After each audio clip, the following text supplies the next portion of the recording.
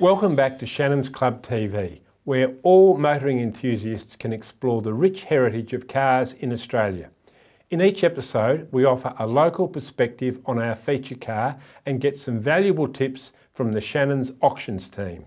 Today we have a rare opportunity for an up-close look at our feature car with Nissan technical trainer Anthony Fredrickson. So let's kick off with the high-tech monster from Japan they called Godzilla, Nissan's R32 Skyline GT-R. The first batch of 50 Nissan GT-Rs destined for the Australian market were built in May and June 1991. They were then modified locally to meet the Australian design rules, acquiring child seat restraints, a fuel filler restrictor, high-mounted brake light and other such goodies. 50 more cars were built in August.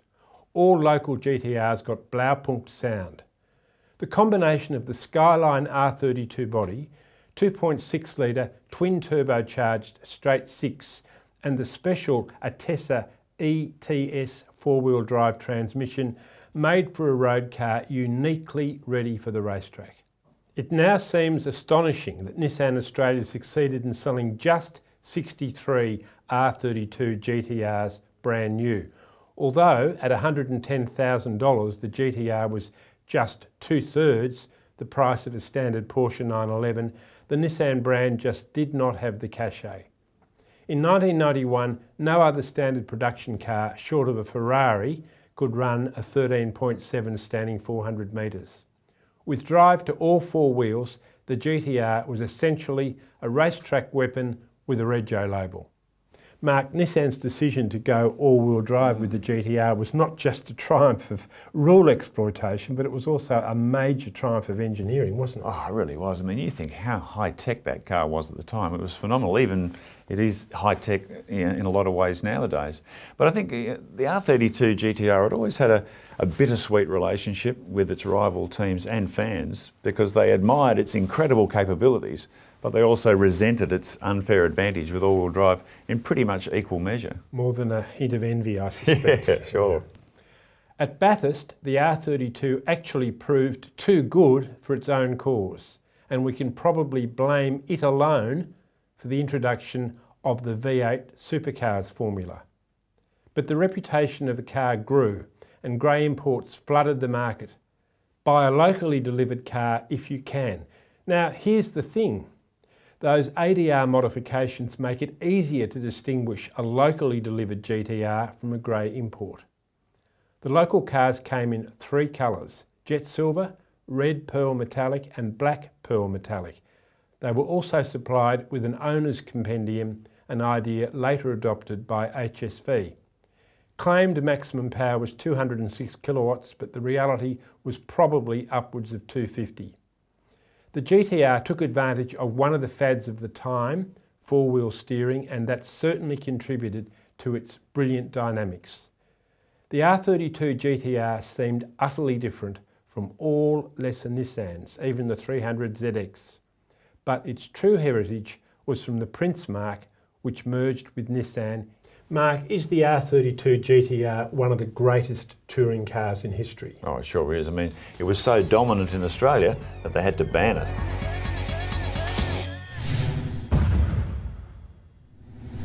The R32 Nissan GT-R was the definitive Group A touring car, blessed with a combination of superior all-wheel drive traction and ferocious outputs of up to 700 brake horsepower from its twin turbocharged engine. The GT-R made traditional rear-wheel drive opponents obsolete overnight. It was no surprise that it earned the nickname Godzilla, because it really was a monster from Japan which destroyed everything in its path. It went unbeaten in the Japanese Touring Car Championship from 1989 to 1993, won production car titles in the UK and USA, and the 1991 Spa 24-hour race in Belgium. In Australia, it enjoyed arguably its most satisfying success in Group A, given the high quality of local Ford Sierra, BMW M3 and Holden Commodore V8 rivals. The factory cars, locally prepared by Gibson Motorsport for Jim Richards and Mark Scaife, swept all before them and were, unquestionably, the world's toughest and fastest GT-Rs. John, Gibson Motorsports cars were so good. I know that Nissan head office in Japan asked Gibson-san not to bring his GT-Rs to race in Japan in case they embarrassed their local efforts. I mean, that shows how good they were. It shows how good they were, and it also gives a bit of an indication of how important Australia was in every respect for Nissan. You know, they sent the cars out here for people to buy or not buy, and it was really the world focus for developing the GT-R to its potential as a race car. It really was, yeah. The R32 GT-R made its belated Australian debut beyond the halfway point of the 1990 Australian Touring Car Championship and played a decisive role in Richard's hard-fought title win with a runaway performance at the final round. And although finishing well down due to drivetrain glitches, Godzilla showed ominous signs of its future dominance at Bathurst that year too. 2 factory GT-Rs fronted for the 1991 championship and they destroyed the competition. Nissan won 7 of the 9 rounds, finishing 1-2 in 6 of them, with Richards and Scaife also claiming first and second in the title chase. They also shared in a demoralising 1-lap victory at Bathurst to give Nissan its first mountain win after a decade of trying. Although governing body CAMS imposed substantial weight penalties and boost restrictions on the GT-Rs for 1992, the end result was another 1-2 finish in the championship and a second victory for Richards and Scaife at Bathurst. Fact is, the only way CAMS could end Godzilla's dominance was to ban it under a new set of rules for 1993, which, let's face it, was the ultimate compliment. Remember, you can read the full road and race histories on the Shannons Club website.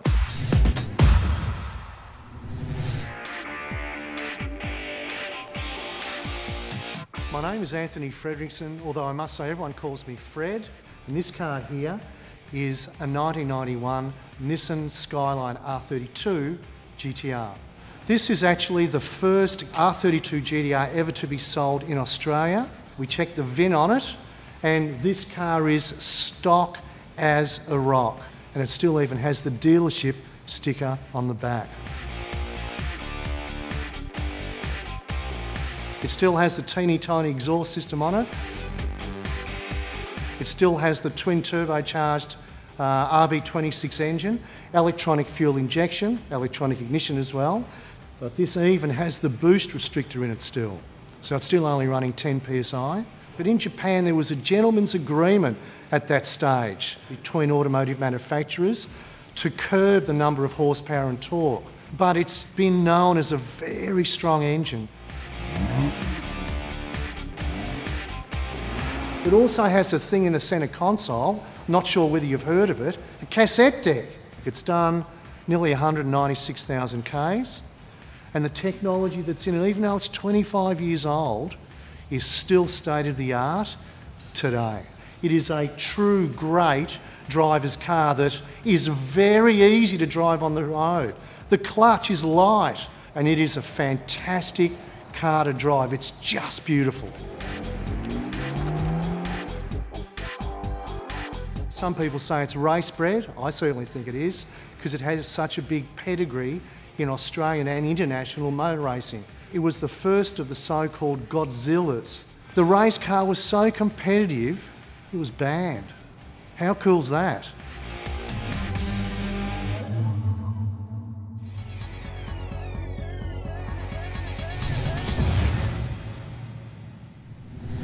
Shannons National Auctions Manager Chris Borrabon joins us to give us an update on the R32 Nissan GT-R. Welcome, mate. Hey, Mark. How are you? Hey, John. Christoph, I'm fascinated by this GT-R. Yeah, it was a car that had a lot of trouble selling brand new. Yeah. And then the market was flooded with grey imports.